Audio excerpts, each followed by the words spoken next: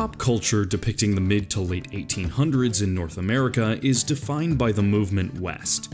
Stories of gold, gunslingers, and an unjustified belief in manifest destiny. In the retelling of this history, the line between legend and reality is often blurred, with larger-than-life figures emerging as representations of good and bad, the white hat and the black hat.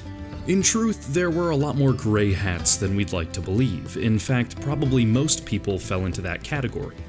But with all these shades of gray, one person, even though still lined with folklore and hyperbole, comes pretty darn close to donning the white hat. An Irish immigrant that was a prospector, a philanthropist, and credited with saving the lives of over 70 men. This is the story of Nellie Cashman, the Angel of the Cassiar. Hi there, I'm Alec Belmore, and you're watching History and Intrigue. Ellen Nellie Cashman was born in Cove, County Cork, Ireland at the beginning of the Great Famine in 1845. Being Irish and an Irish Catholic during this time period was indescribably difficult, and by the time she was 5, she had lost her father and immigrated to the United States with her widowed mother and sister. They settled in Boston, where by the 1860s, Nellie was working as a bellhop in a hotel.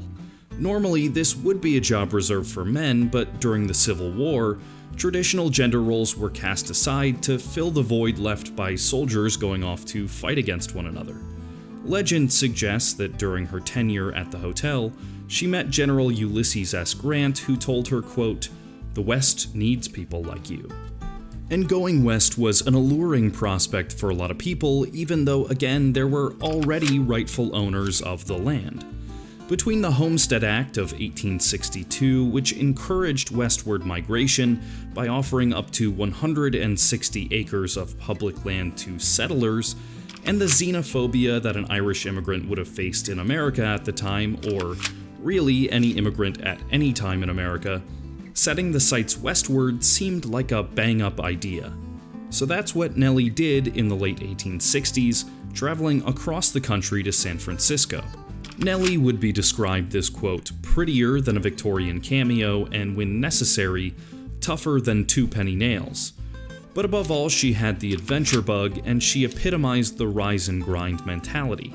She'd always loved the thrill of gold rush stories, so she took a job as a cook in a mining camp in Nevada.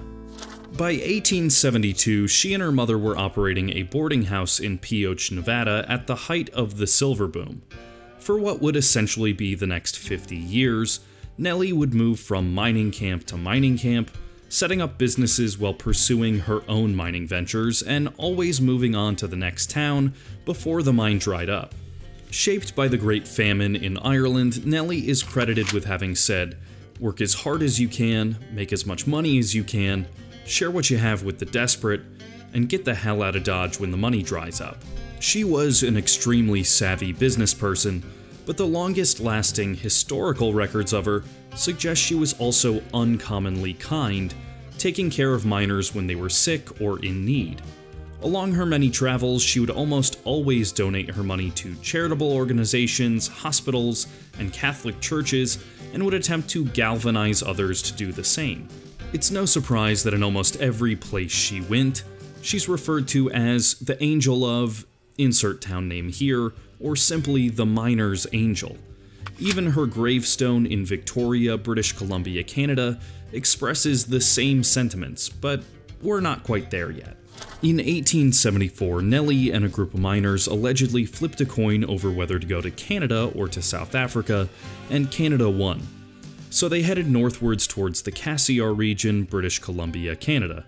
This area was experiencing its second gold rush after discoveries of gold were made in a place called Dease Lake, just north of Telegraph Creek. At Dease Lake, Nellie followed her similar pattern of establishing a boarding house, purchasing mining claims, and always taking care of the other miners.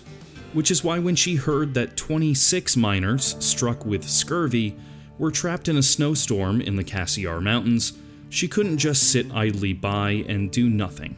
She took a 6-man party and pack animals carrying over 1,500 pounds of food and medical supplies, and set out on snowshoes to aid the stranded miners.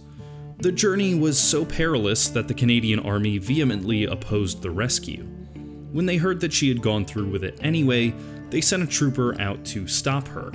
He allegedly found her camped out by the Stikine River, where over a cup of tea, she convinced him that she and her party would continue the rescue mission as planned. And they were successful. Over 70 days later, when they found the miners, there weren't only 26 of them, the number was closer to 75. And they were understandably grateful. So grateful, in fact, that when she asked them to donate money so the Sisters of St. Joseph could establish a hospital in Victoria, they happily obliged, raising enough money to make it happen. In the 1880s, she moved back to the States, first to Tucson, Arizona, where she opened a restaurant called the Delmonico. But when she heard of a boom in Tombstone, she headed there just after the famous Earp brothers arrived, first operating a general/boot and shoe store, and later taking over a restaurant called the Russ House. According to one legend, when one patron complained of Nellie's cooking, Doc Holliday, known as the Deadly Doctor of the American West, drew his gun and asked the man to repeat his accusation. The man said it was the best food he'd ever had. And this is to illustrate how much she was universally loved, not only for the very real things she did, like building the Sacred Heart Catholic Church in Tombstone, but also for the stuff that makes us go, yeah, okay. Her time in Tombstone is defined by two such stories. In one, 16 hours into a 100-mile journey to Baja California, her and her ragtag team of miners had already depleted their water rations and were suffering from dehydration. She allegedly forged ahead and returned with enough water to save the team, when in reality it's much more likely the whole gang simply turned around and went back the way they came from. In another story, following the Bisbee Massacre, an event where 5 outlaws robbed a general store, killing 4 people, the criminals were moved to Tombstone for a trial and execution. The excitement and eventizing of a public hanging infuriated Nellie, who actively protested against the people who were taking pleasure in someone else's death, including one ambitious grifter who built bleachers for the event. She befriended the outlaws in jail and, being a devout Catholic, offered them spiritual advice. The night before the execution, she led a group to destroy the bleachers and tear down the grandstand. Thanks to her rabble-rousing, the hangings did happen as planned, but out of view of the public. When she heard that the bodies were later to be exhumed for medical study, she hired some friends to guard the graves for over 10 days. Nellie Cashman was a wandering soul, and she didn't stay in one place for very long. She eventually went back up north to the Yukon to try her hand at tackling the Klondike Gold Rush. She finally settled down in 1923 in Victoria, British Columbia, Canada. 2 years later, she died of pneumonia while being cared for by the Sisters at St. Joseph's Hospital, the very hospital she helped build with the money raised from saving the stranded miners years before. If that ain't good karma, I don't know what is. Her death was heard across North America, her obituary remembering her philanthropy, her tenacity, and her kind soul in newspapers as far away as New York City. So about the White Hat. Time has a tendency to change the way we remember people, to soften or to harden our perceptions of them, rightfully or wrongfully. If you dissect any person's history, you're gonna find some things you don't like, even with someone like Nellie Cashman, who despite her apparent goodness, was still a citizen of a country that endorsed the taking of land that wasn't theirs to take. But what sets Nellie Cashman aside from her contemporaries was her understanding that to whom much is given, much is required. Or to put it in other words, with great power there must also come great responsibility.